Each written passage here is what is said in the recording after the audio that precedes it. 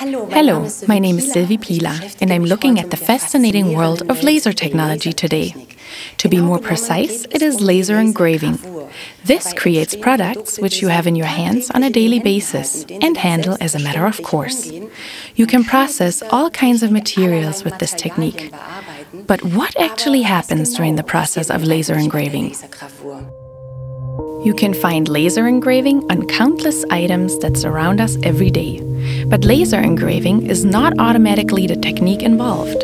There are various processes that are appropriate for use on a wide range of materials. At ACI Laser in the small Thuringian town of Nora, the company is more than happy to let me look at the fascinating technology. Managing Director Mirko Wunderlich heads the company where laser machines have been developed and made since 1999. But before we take a look at this kind of machine, we have to put on a pair of laser goggles. Laser radiation is dangerous.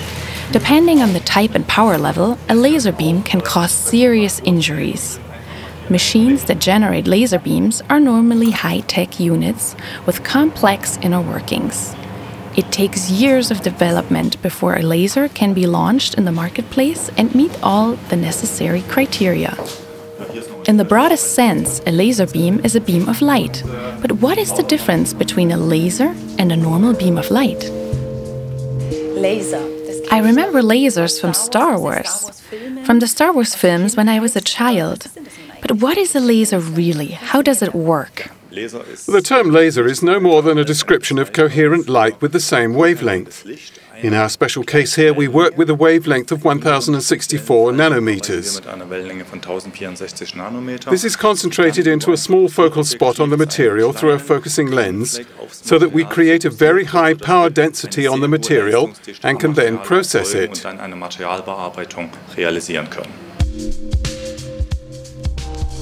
Energy in the form of light or high frequency stimulates a laser active medium.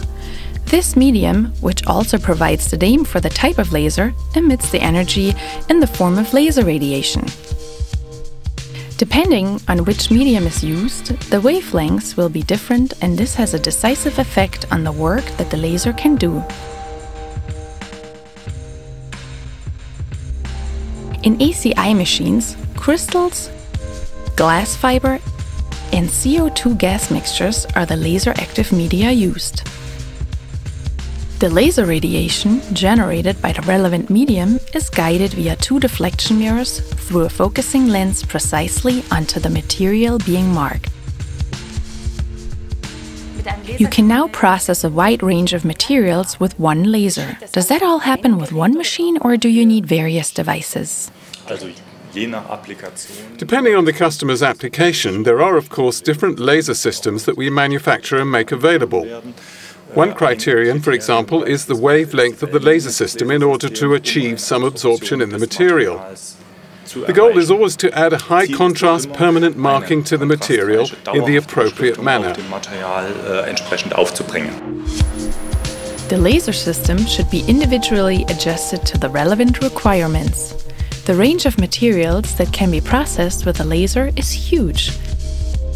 But it is not only the material that determines which system is used, the quantities needing to be processed are also an important factor. Suppliers like ACI also have workstations in addition to the relevant laser machines.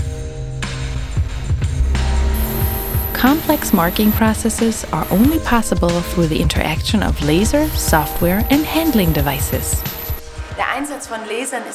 There are hardly any limits on using lasers, whether you have wood or metal, ceramics or glass. All the materials can be processed.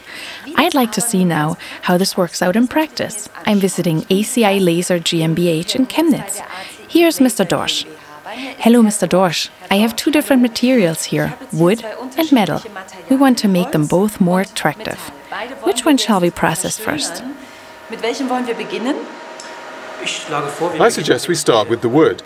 We've set up two laser systems here, a CO2 laser for organic materials like wood and a neodymium YAG laser for metal. It is always crucial that the wavelength of the laser radiation suits the material.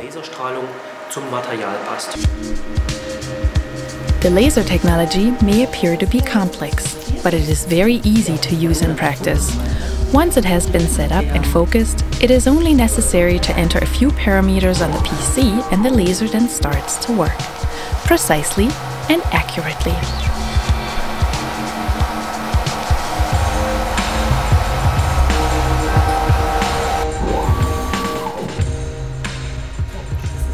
There seem to be hardly any restrictions on using lasers to mark and shape products.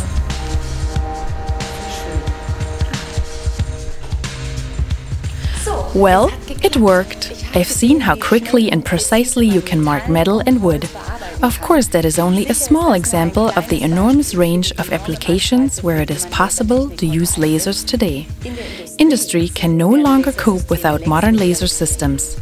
Perhaps I've been able to give you a few ideas so that you can work with laser technology in the future too. But for the moment, thank you for watching, and I wish you success with your ongoing projects. Viel Erfolg.